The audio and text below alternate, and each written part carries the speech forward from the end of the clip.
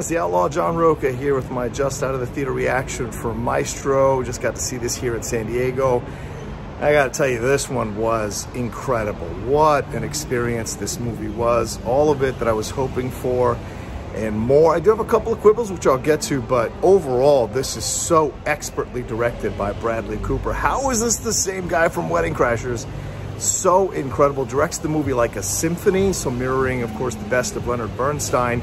And I thought his performance was incredible. In no way was I focused on the nose or the makeup. It was seamless.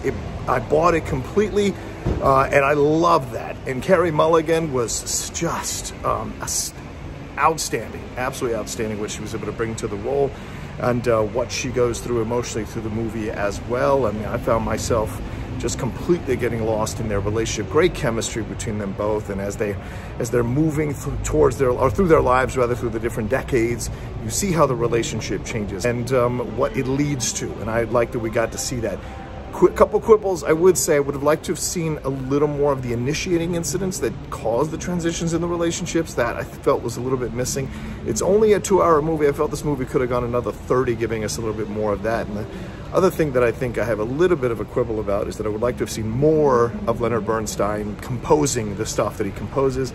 We don't get a lot of that, and I would have liked to have a little bit more. But other than that, I thought this was incredible. This is absolutely going to get nominated for a lot of Oscars, so put this one on your list to go see. And if you go see it, let me know what you thought about it down in the comment section below. Hit a like on the video, share it on your social media. More than anything else, please subscribe to the channel down below. I'll talk to you next time with another brand new reaction video here on the Outlaw Nation. Take care.